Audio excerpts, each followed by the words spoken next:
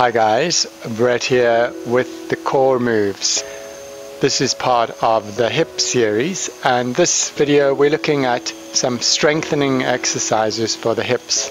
Just a couple of simple exercises to strengthen the glutes in first of all an inward rotation, and then we're going to look at one where we're doing a strengthening for both inward and outward rotation.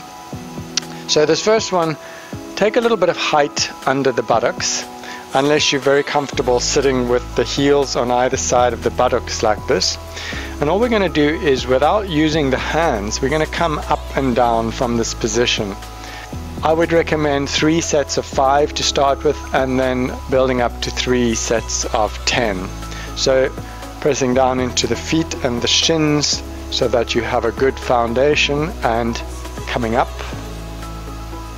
and down.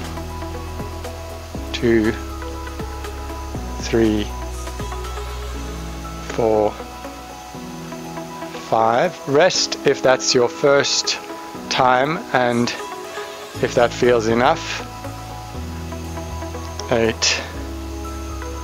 9, 10. This is also an excellent exercise for the knees. So then you can pause the video there and do another couple of sets of 10. After that we're going to sit in a figure 4. So something like this. So one leg is in outward rotation, the other leg is in inward rotation. I've got a towel here because you may need some extra support under the knees.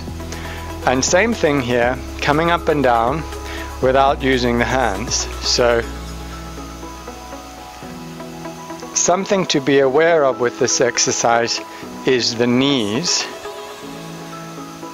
4, 5. You want to bring the outside edge of the foot toward the outer knee to protect the knee. So you're flexing the foot a little. Then we'll switch sides. So right leg turned out, left leg turned in. Same thing. Up. 2, 3, 4, 5. Switch sides again. Left leg turned out, right leg turned in. 1, 2, 3, 4, 5. And switch sides again. 1, 2, 3, 4,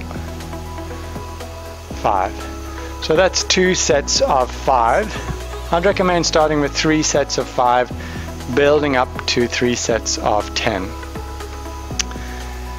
So those are a couple of strengthening exercises for the hips, using your own muscles, your own body weight, and that can be more effective than stretching alone to create a lasting change in the joint. So thanks for joining me. Namaste.